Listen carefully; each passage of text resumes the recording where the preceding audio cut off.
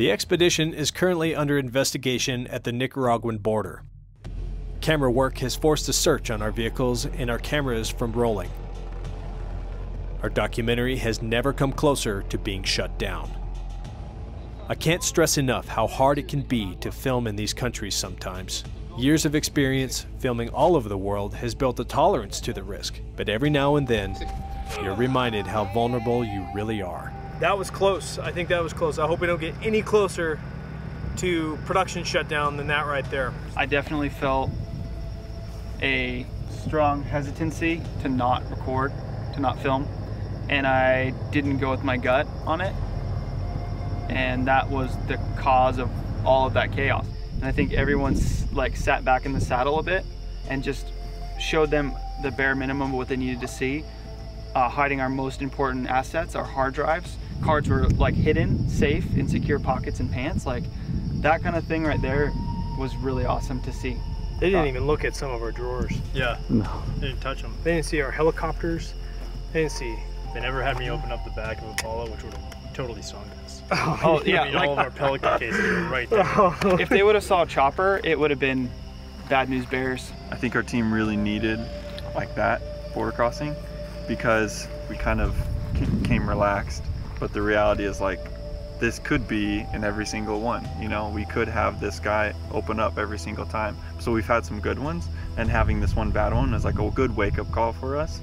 We're here to kind of film this and record and document our adventure, so it's all part of the game. They did keep copies of all our passports, even above and beyond the ones they normally keep. A little worried about what the repercussions there are when we get to the next border perhaps, or when coming through another time, who knows, we may get looked at a little harder, but we passed the test this time. They were happy with what they saw, and we're good, and we're on our way, and we're now on Nicaraguan soil, just a few miles from the border. So we're gonna get to bed for the night. It's late, starting to get late. It's time to go to get some rest and relaxation. While we sleep through the night, across the world in Morocco, the girls of Expedition Overland are on leg 4 of the Rallye des Gazelles. It's a technical 9-day, all-women's map and compass navigation race across the Sahara. I can vouch that she is not driven in a way that has required the breaking of a king coil. Thankfully, the mechanics were able to replace their broken coil, and the usual challenges are back to being tackled.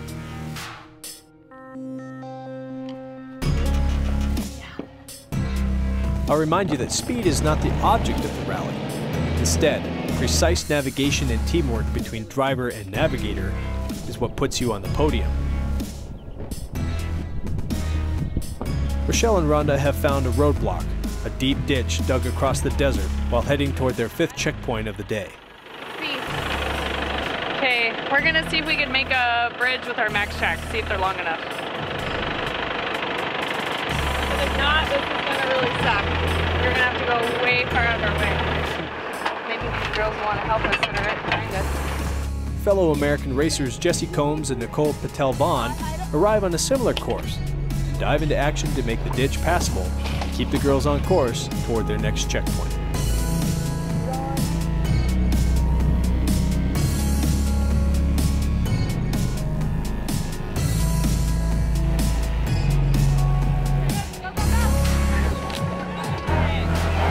Alright, clean up. Oh, this part sucks. So not as fun. You have a shower? Yeah. What? In the truck? Of course you do. Yeah, seriously. Hold up your pinky when you drive that thing, you know. Oh, sorry. I'm just gonna do Yeah, that. here, wipe, get the towel wet. Okay. The girls are moving up to the higher rankings, but it's not going to be easy to stay there. That's cauliflower. Break your tire. It's a plant, but it's as hard as a rock.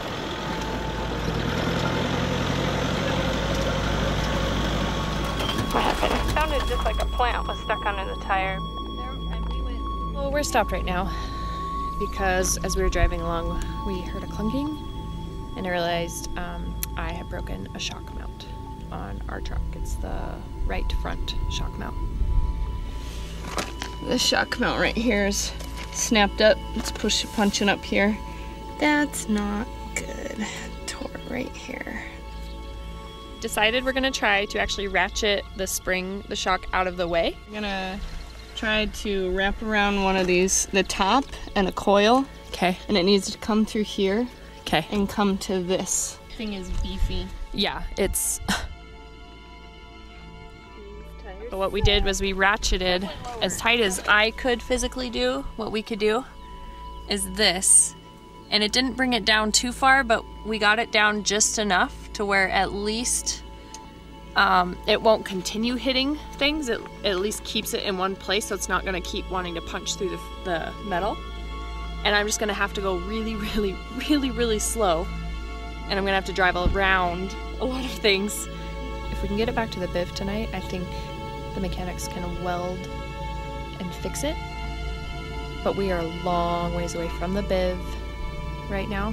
And we're only, I mean, it's the still beginning of the day. It's only 11 o'clock in the morning. If they call for assistance, they'll be disqualified. They'll have to race the rest of the day on the broken shock and their temporary fix. It's going to be a long day.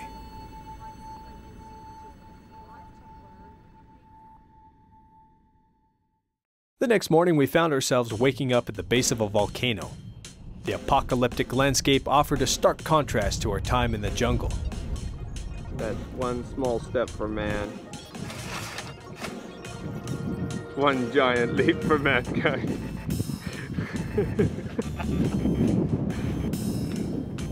And it looks warm out in the sun out there. Is it warm? Yeah, it's a nod, camera nod. Yeah. Cinematic trick. Yep. You can just use your sandal to dig a hole. Keep going. Keep walking. That's not far enough yet. I'll be good and ready to go when I get there. We need half an hour. We're gonna go slide down a volcano on a makeshift snowboard. So this is exciting. The sledding objective is speed, lots of it.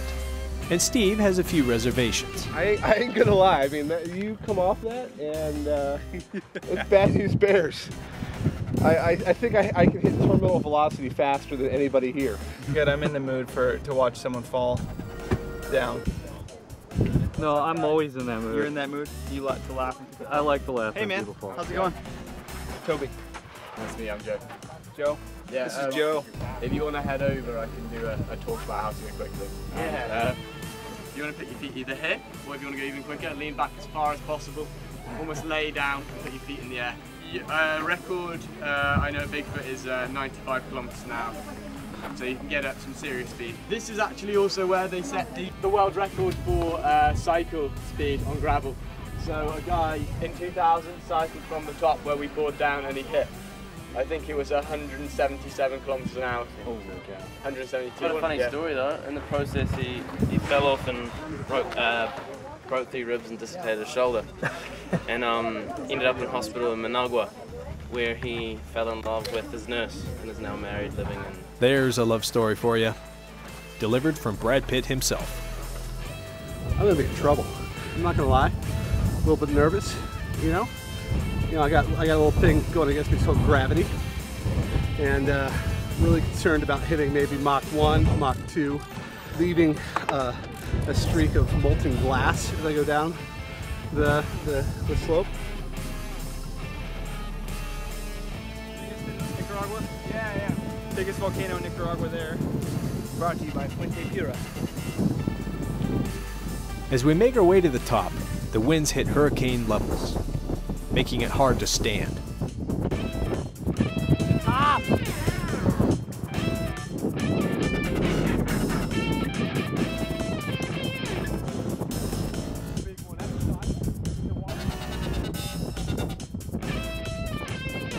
We attempt to refresh Steve in his spirits before his dreaded sled ride from hell.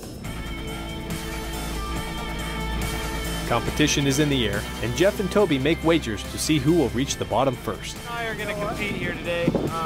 Race of the ages, that's right. And so we have to make sure that our boards are equal. Meet the standards. He hasn't weighted it with lead or... Brad Pitt waves the green, and the two are off.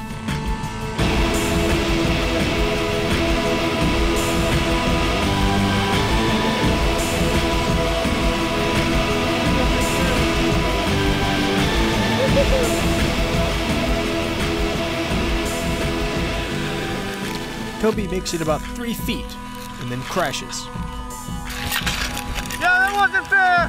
Not fair! He then loses his grip and chases his board the rest of the way.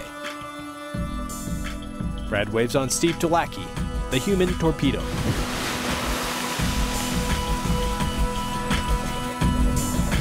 Steve's sled is pointed one direction, straight towards a hospital bed.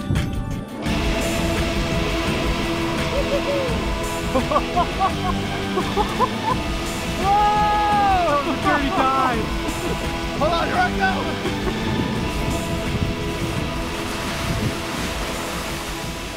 There's no life without intensity.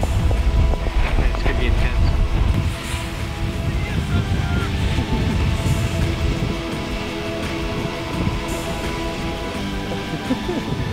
Kyle nearly breaks the sound barrier with imperfect technique, destroying a camera lens in the process.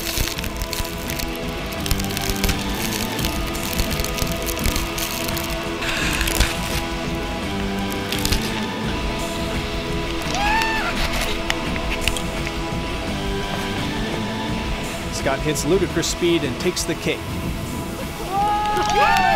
I think Warren Miller would say that sledding this once is a great experience, but to do it twice would be a dumb experience. Worth the hike. Do it every time.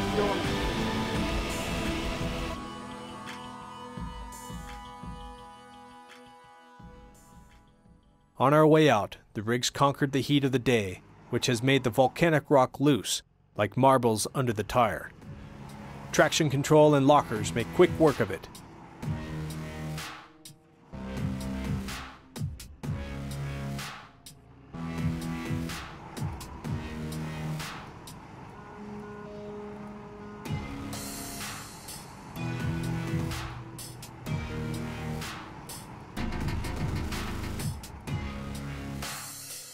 You know, not many folks can say that they've taken a sled down a volcano and gone off-road over volcanic rock and ash in the same day. We steer the rigs to take on our second volcano, an active volcano known as Talika. We are inbound to meet up with another group of Quetzal trekkers, where we hope to make camp for the night after hiking the mountain. Now we're headed up to Talika, the volcano that we can hike to the ridge of and look down into the caldera. Pretty tired after hiking the first volcano and sledding down it. It's 100 degrees right now, so I think we're kind of all a little apprehensive of walking furthermore into the heat, but I think it'll be worth it. So we're following our guide here. He's in a nice high-top ambulance door Land Cruiser. This road's pretty rough.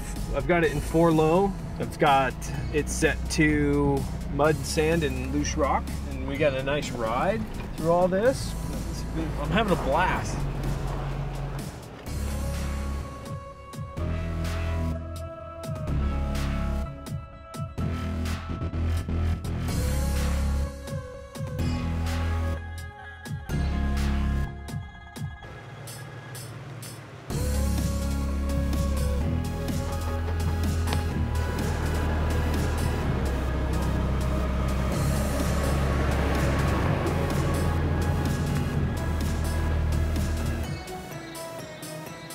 Another fun tip, when Kurt says it's in reverse, it's in reverse.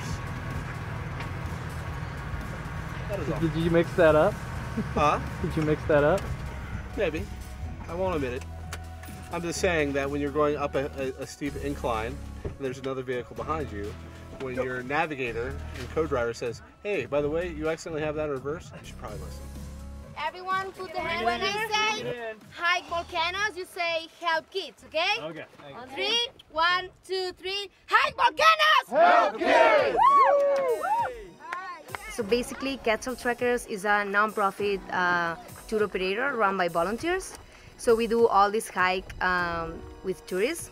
And like all our guides are volunteers that commit 3 months. And all the profits of the hikes go to projects to pay for teachers, supplies, also like for food for the kids. We've been hiking for 5 hours. It's all the water we have left. I don't know if we're gonna make it. The volcano is daunting and set in a majestic landscape. So over there is San Cristobal. That's the tallest volcano in Nicaragua. And the last explosion was 15 days ago. We're 8 hours in. Water's running even lower. And the sun's going down. Things are getting grim. We'll start praying. Yeah. Here we are at the base of the cauldron of an active volcano. We're gonna eat up here and watch the moon rise. It's full moon, so we're gonna have a fun night. So behind my finger here is Cerro Negro, which is where we did our volcano boarding this morning. You can see it off in the distance there. It kind of looks like a shadow. It's got the little flat top hiding in the shadow of the mountains there. And now we're on Telica, which is an active volcano, or somewhat active. It's off-gassing right now. I consider that active. Lava is imminent any minute. So be prepared to run. Well, it's a good thing we're 8 hours in. So totally, we got we're quite a hike. long hike in, but I can run pretty fast downhill. I'll be okay, not too worried. I'll pay anybody back if there's a fourth one in there. Más coke? Dos más? Been on the road a long time. Long time. Oh. How often do you get to climb to the top of a volcano and get a Coca-Cola? I don't know, but I'll tell you one thing. It tastes so good when it touches your lips.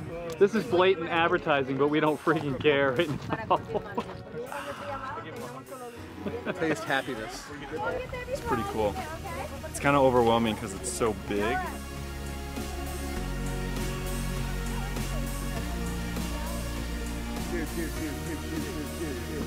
It's 160 down and 160 wide or something.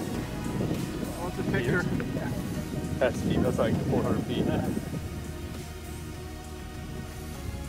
And now we're hiking down to a bat cave around the corner. My thoughts is so they can reset the smoke bombs down in that crater and throw some flares down there, so when we get back, it looks like there's lava. I'm not buying their story. I'm not a believer. I don't believe in volcanoes. But I'm here anyway. We're having a good time. It's a great hike. How many hours are we? We're 10, 12 hours in at least. And, 40 clicks.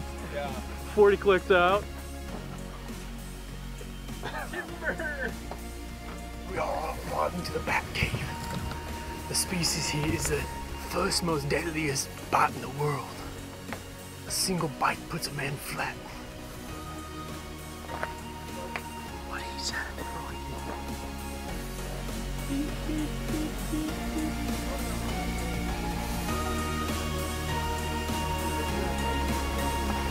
Finding my inner Batman right now.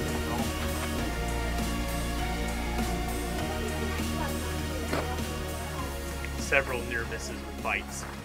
Just saying. Wow! As darkness falls, we sit in awe, peering into one of the best sunsets of our lives.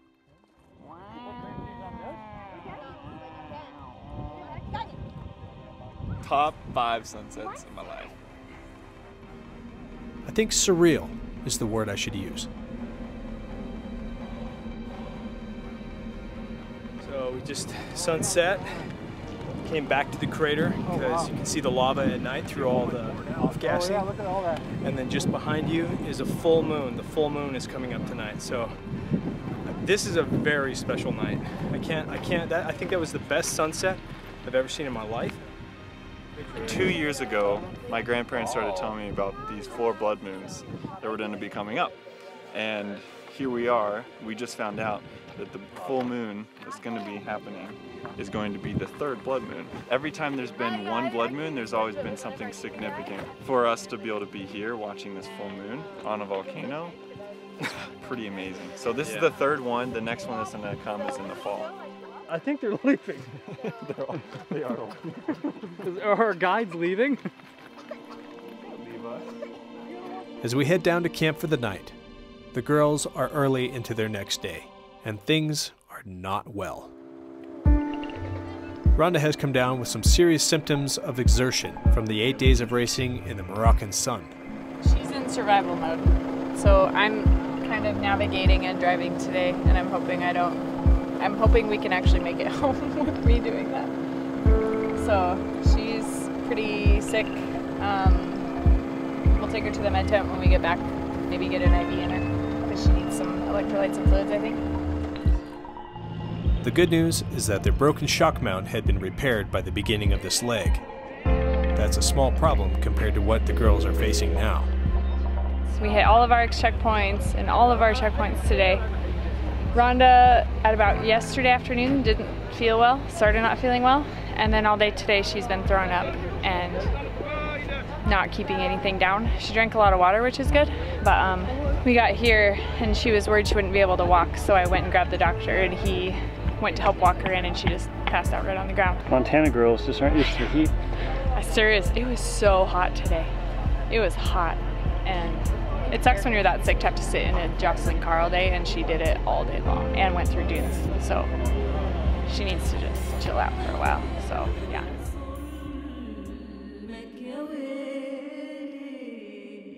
The rally begins at its usual time, but the girls are not on the starting line.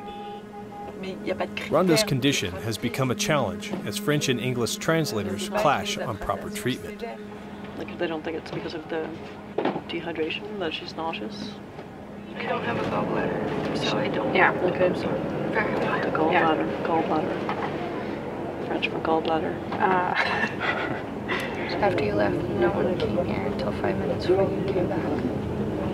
Again. So you almost walked out. I feel better, but I'm still really messed up. Yeah. Shoulder is good. Yep. The race continues on as Rhonda fights to recover. What time is it? 9:45. 9:45, and most people leave the race line at 6 a.m. And I physically couldn't. I had absolutely no choice. So Rhonda musters everything she has and takes her seat in the truck. The girls know that if they don't race, they have come all this way for nothing. I am still not 100%, not even close.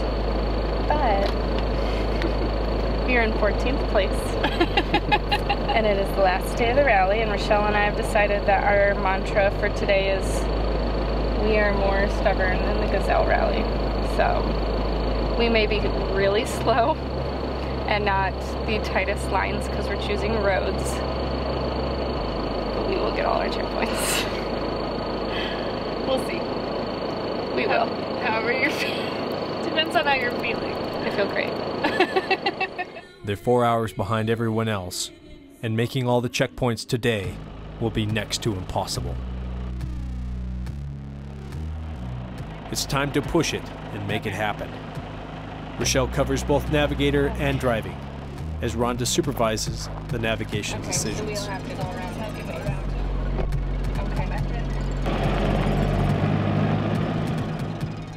In order to be Gazelles this year, they must complete all checkpoints before sunset to complete the rally. There's a strategy to this race, and it's if you miss one checkpoint, you're penalized like 60 or 90 kilometers. Or more. So it's actually worse to miss a checkpoint than to take the straightest line before it closes. So when it gets to be like the end of the day and you know you're tired, you just need to get all your checkpoints because you're going to do better than if you took a straight line and missed one at the end.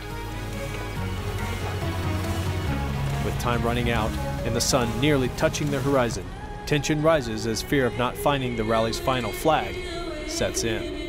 Exactly. Yeah. On the map where we just were. Which is just a second behind us. So let's go there and take a heading. So stressful. It's still 71 degrees. Okay. I'll take a heading to there. See where it goes. Okay.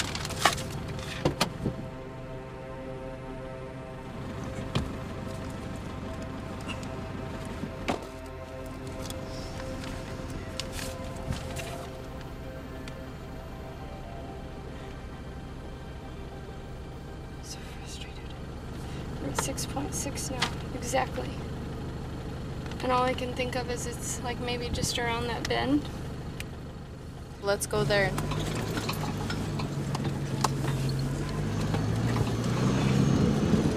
think I see something. There's our flag. Oh my gosh. There's our flag. There's our flag. There.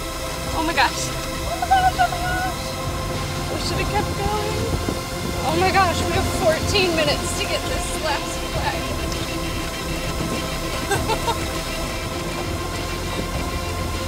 Go faster.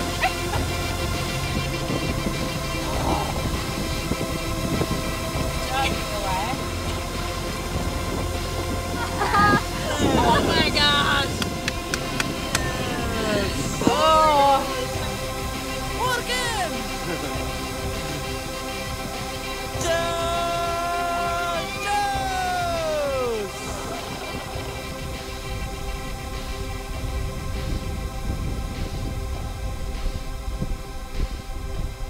Can't believe we did that. And we started at 10 a.m. 4 hours after everybody else. I'm kind of in shock. That was the most stressful 15 minutes of my life, I think. It was pretty stressful. In the dark, the Excels find their way back to the bivouac to an amazed group of fellow American racers.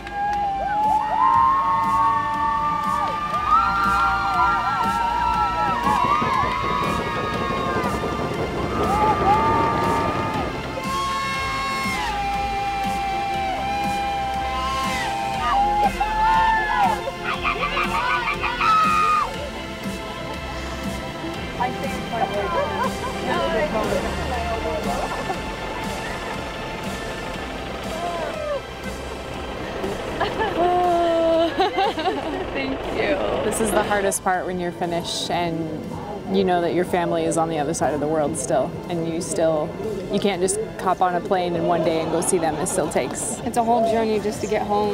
It is. I'm feeling very proud of what we accomplished, and I'm really excited that we hit our goal. Our goal was to get all of our checkpoints. It was more Rhonda's goal. I thought it was crazy. I was like, okay. And top 20. And top 20. I was like, yeah, okay, we'll see how that goes. I really think we got top 20. I think so too. But no problems are only solutions. That's true. Well, and I think we also both realize that the rally isn't about giving you new tools. It's about helping you unpack the tools you didn't know you already had. Yeah. And I think that's true for every single woman who's ever done the rally. No matter how good they've placed, it doesn't matter. You still did 9 days through the Sahara Desert with one other woman. You just realize that you had a lot more tools in your tool belt than you were even. There's no reason to know they're there until you're put in a test to figure out that you need to use them.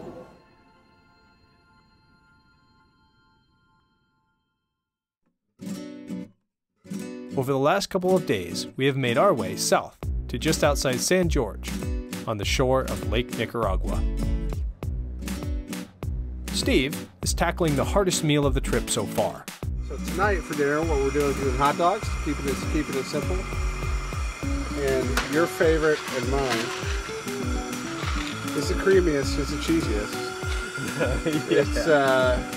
It's Kraft macaroni and cheese. Must have. Waiting for us at camp, at a data price of $1 squillion a megabyte, is the NBC News story just released on Scott and I's wives. The NBC Nightly News, where our wives, Rhonda and Rochelle, were featured on the Rally des Gazelles race. So we're seeing footage that we haven't seen yet as well. It's pretty exciting to be on the NBC Nightly News. That's kind of a big deal.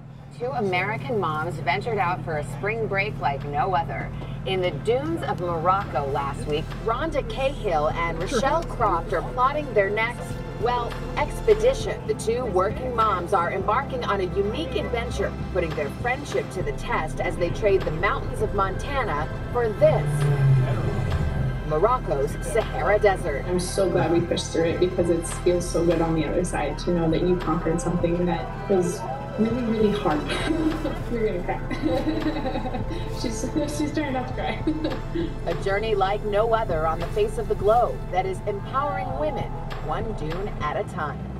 Oh, that's pretty Cool. And in case you were wondering, the Montana moms finished 14th out of 125 Watching teams. that and then being here at the same time, knowing how well they did and everything that they overcame over there with all the breakdowns that they had and being sick and everything like that.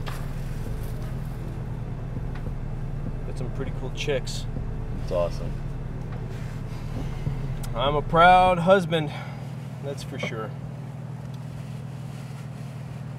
It's really cool.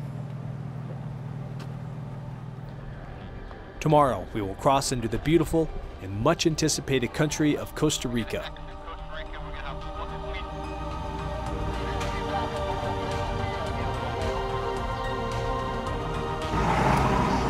Costa Rica is about to push our team and the rigs to the very limit between adventure and disaster.